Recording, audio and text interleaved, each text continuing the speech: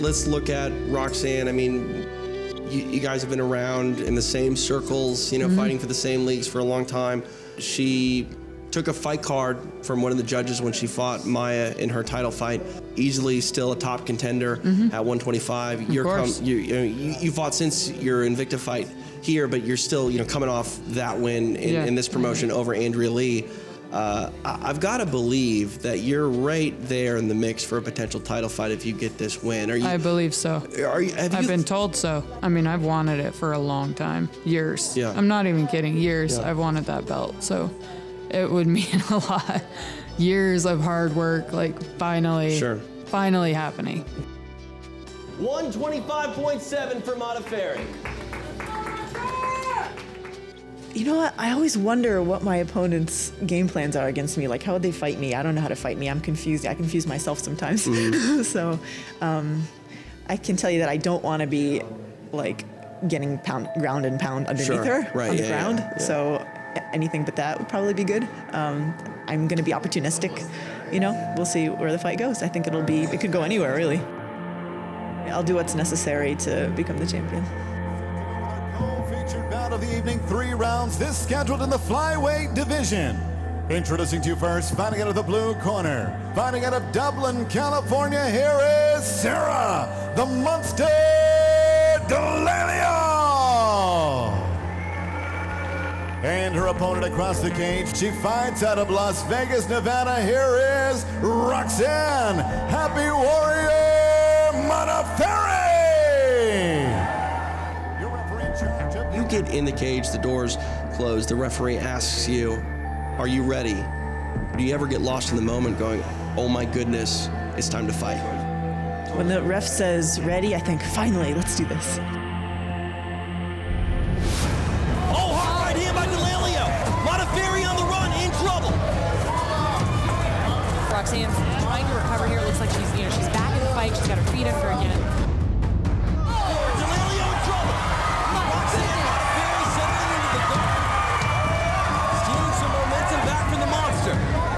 Very nice recovery from Roxanne to get to that position to land that part of the shot on her.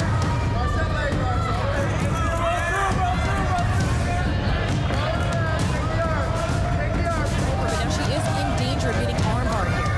D'Amelio needs to be calculated here. Modafferi goes up for the ride. And we saw that Roxanne has been knocked out that way in the past, actually twice. Oh, nice. Beautiful. Done. This arm is extended. D'Amelio trying to slam her way out of it. I don't know. That arm is in there pretty deep, TJ. She is staying composed, but the elbow is still sunk. Roxanne's there. Yeah, Roxanne's really extending her hips right there. Oh, the elbow is out. Oh, nicely done by D'Amelio. And had to let go of that arm bar. Wow. A fun 5 minutes here. Modafferi helped back to her corner a little bit. I don't know if she was a bit woozy or if the corner man was just helping her. I mean, she got spiked right on her head. She did, and she also was dropped earlier in the round. However, she put it right back there.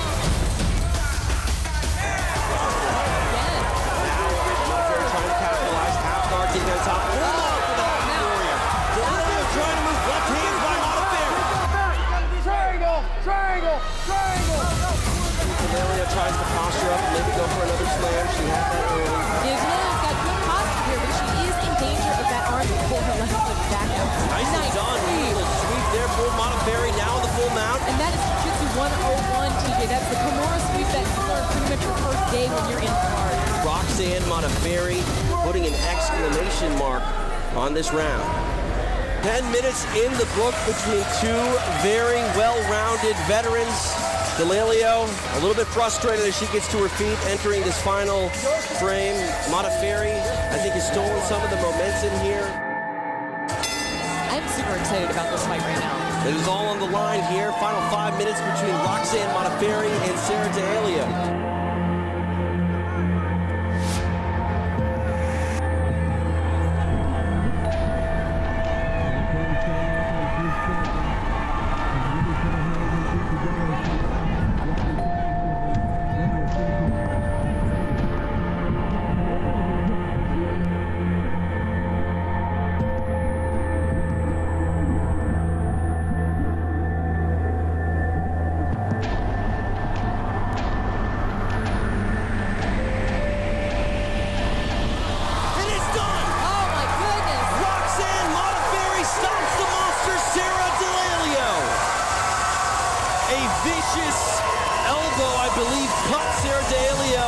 And Roxanne Modafferi made a huge statement. Referee Mike England puts a halt to this bout. Your winner by TKO, Roxanne Happy Warrior Modafferi!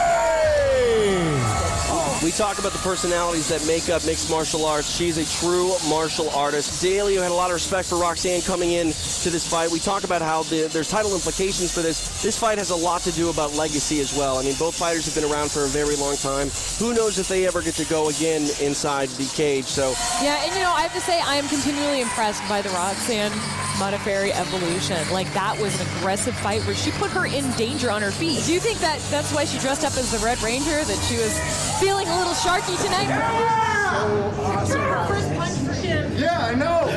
I know. That's why I said you got the best chin in the business, too. You're the best. I told you. Morphin time. That was new, Roxy. It's different. This way. Punches were really super hard. I think the first punch sent me into the next day. It's really awesome to feel everybody's positive energy. Very grateful. I'm the Happy Warrior, and it's because I think positively, but also I get a lot of positive support from everybody, so that's awesome. Put a couple hands in there. Third round, she's and her punches were like this. You couldn't take care of stand that. Imagine that on your record. Imagine that on your record. Yeah. She couldn't the last one, dude. Yeah. She won't let me have it. She won't let me have it. I'm feeling more and more confident with my striking. You know, my right hand's getting better. I'm really excited that I dropped her with my striking. It's a big accomplishment for me. Man, I've come so far in my career.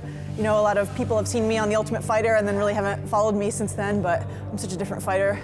I'm just so excited to keep progressing, you know. It's awesome. I have so much stuff on my plate coming up. I'm trying to take things one step at a time.